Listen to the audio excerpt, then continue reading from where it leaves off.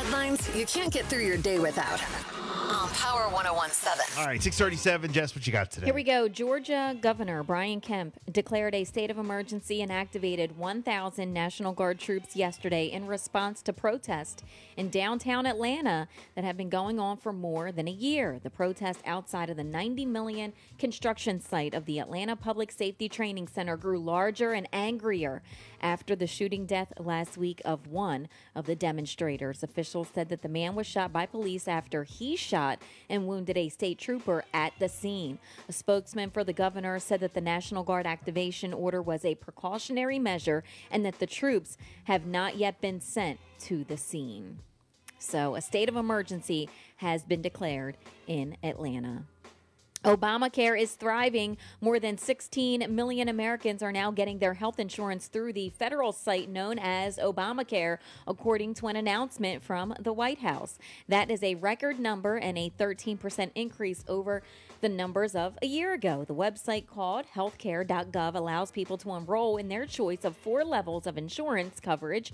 It automatically attaches subsidies for those who fall behind the set income thresholds. Variations of the website are available in 33 states that accepted the program.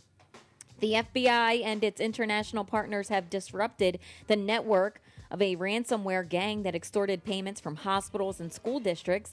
The gang seized control of their victims' networks and demanded payments for their release. The feds turned the tables on the extortionists. Simply put, using lawful means, we hacked the hackers, said the Deputy Attorney General, Lisa Monaco. A flurry of discoveries of classified documents that were carted out of the White House. Contrary to federal law, the National Archives has sent a letter to most former presidents and vice presidents asking them to please check their files. Classified documents have been found now in the homes or offices belonging to Donald Trump, former Vice President Mike Pence, our current president Joe Biden. This means that letters are headed now to President Barack Obama, Bill Clinton, George W. Bush, plus the offices of the late presidents George H.W. Bush and Ronald Reagan, and also Al Gore and Dan Quayle.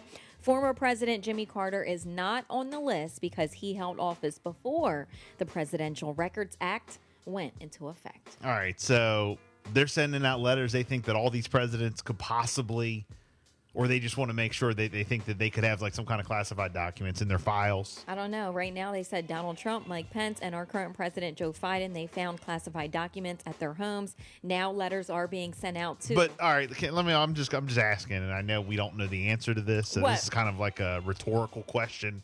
But like, who cares? Like about the document? Yeah. What is the document exactly that they're finding? I have and what no do they clue. do? Yeah, but again, this is a rhetorical question. But like, what are they doing? What I'm are tired the of hearing about classified documents? That's what I'm curious. It's like a Jerry about. Seinfeld bit. Like, what are these documents? Like I'm tired of hearing about the doc. What are they going to do? Are they going to use these documents for something? Are they going to sell them? Are they going to sell them to Russia? You know what I'm saying? They're classified, Stop like it. private, that no one is supposed to see. Well, you know for damn sure they ain't finding them in. How do you? You know for damn well they ain't finding them in Barack and Michelle's storage. Are they in your from luggage or something from when the you White left? House? In your luggage. What are they? I Like, mean, how do you leave with it? well, you know the presidents when they're done. You know they didn't give pack their own bags. But do they give them like a binder of stuff or something? Like, who's they? That's the other question. whoever packs their stuff. I don't know. It's just like, or Donald Trump, Mike Pence, Joe Biden. I mean, obviously, the paperwork that they found on him is when he was vice president. Donald Trump probably took him to threaten. That's a whole nother thing. But if it was anybody else, he probably Donald Trump probably took him to use him against the person he's So that's a whole nother thing. But everybody else, I'm just curious how it all works. You know, I'm just saying, like who? When you move in, you move out, and like what's given to you. I don't know. And how does this end up like in your garage? All these years later, who cares? You know how many papers I got in my garage? I wonder if I got any documents, some top secret documents in our garage. You might have something. What's that going to do? You might have something. What do the top secret documents say? You don't know. They're top secret. Like, come on. Like I'm like.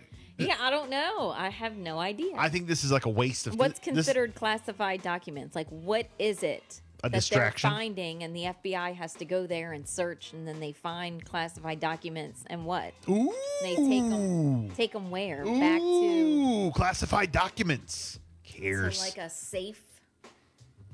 So then they go in one storage and say, "Put them in." I'm just curious. I'm just asking. Put them in Unit 52 instead of Unit 64. What are the types? Like, what difference does it make? Of classified. All right, there's 3 levels. Okay. Of classification: confidential, secret, and then top secret. I want to know. Didn't Donald Trump like rip them up and put them in the toilet? No, did he? That's how I used to get rid of them. I don't know. Did he? Jesus. Bill, stop. Did he really? That was like a thing? That was a thing. I just don't get it, though. I don't understand, like the whole confidential, secret, and top secret. Okay. So. I'm tired of hearing about the dumb documents. That's what I know. Classified information is that which a government or agency deems sensitive enough to national security that access to it must be controlled or restricted. For example... And then they give you different things here related to weapons of mass destruction, et cetera, et cetera. So, classified information. Yeah, but what? What is the information? Sensitive enough to national security that access must be controlled and restricted. Again, it's broken down into 3 categories: confidential, secret, and top secret. Okay? There you go. You know what else I'm tired of hearing about? What? Hunter Biden's laptop. Anything else, though, with that? I haven't heard anything lately. I don't know. That every once in a while you'll see. Yeah, I haven't heard anything lately, though. Is that even still a thing? Is it? What's on the laptop? What's on the laptop? Well, I don't know. I thought that it was... Well, who cares? Never mind what I heard. What, some nudes? I don't know. Cares? The person who's saying he's got nudes on his laptop, you got them on there, too. I don't know what he's involved What's on your laptop? I don't want to look at your laptop. You know what I'm saying? Like, what's that got to do with me? Oh, gosh. It's just like it's. Whew. I don't know. What, they top secret documents on there? Cares. It's tired of hearing about it. It doesn't affect you. It doesn't affect me. It's not going to affect your kid's school. You know what I mean? Like, come on. You're just His family should get arrested. Shut up. Here locally. Stop it. Like, get a life. I don't know. It's nerve-wracking. I'd rather talk about football. Why are we talking about a stupid laptop? Who cares? Yeah, well, what else you got, Jess? All right, so plastic bans are soon to be a thing of the past. Okay. And Easton is now following the new ordinance. Right. So, local business owners are coming forward saying that so far they are going to get ahead of the curve, and they've already saved about 250,000 plastic bags. Okay, now, a little more serious. A 15-year-old has been charged in connection to a threat at a Salisbury High School last week. On Friday, January the 20th, I don't know if you remember this, but deputies were alerted to a note that was found inside of Parkside High School with a threatening message. The picture was trending online. Deputies worked closely with the Wycomico County Public Schools personnel to ensure that the school was safe and no harm would come to students or staff. The threat, did concern students, staff, the community, and it caused a stagey response that disrupted a majority of the school day. So through the investigative measures, police were able to identify a 15-year-old male student of the school as the suspect in the incident. Due to the subject's age, a juvenile referral was completed and the juvenile was released to the custody of their guardian pending disposition by the Department of Juvenile Services. The juvenile has now been charged with threats of mass violence, disturbing operation, which was at the school, disorderly conduct, disturbing the peace, and 2 counts of school molest, etc. of other locations. So that's the updated story with that. And Seaford police are continuing on working on identifying this shoplifting suspect. So the Seaford Police Department is asking for the public's help in identifying a suspect wanted for shoplifting tools from Lowe's. Police say that the suspect was last seen driving a white-colored 2018 Toyota with a Maryland registration of 7DF6619. Anyone who has any information, please call the Seaford Police Department at 302-629-6645. And on their website, they put up a picture of the suspect at Lowe's. Okay. 6:48. It's a Bill and Jessica show. We got sports up next.